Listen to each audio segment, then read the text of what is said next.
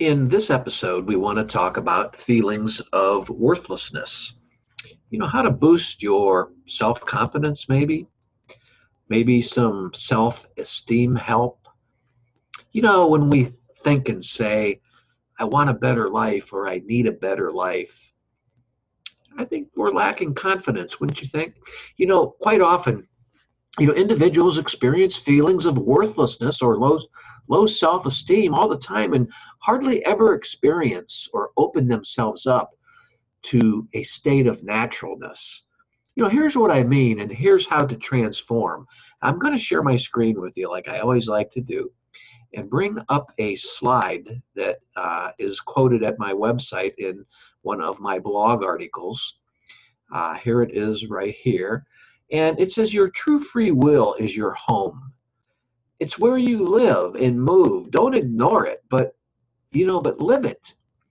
And what I mean is, first of all, as you're contemplating this, you're going to have to learn to go within yourself and ask for answers. And what I'm about to say in the next few minutes, may seem like it's impossible, but it's not.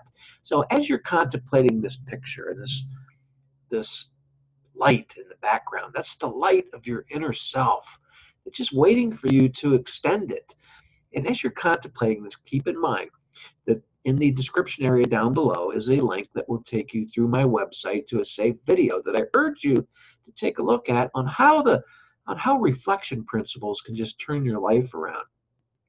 And also, there will be a link to my blog there as well, with many other helpful articles. But when you say to yourself, I want a better life, or I need a better life, I want a better life, what are you actually saying? Are you beginning to look for open doors to live a better life?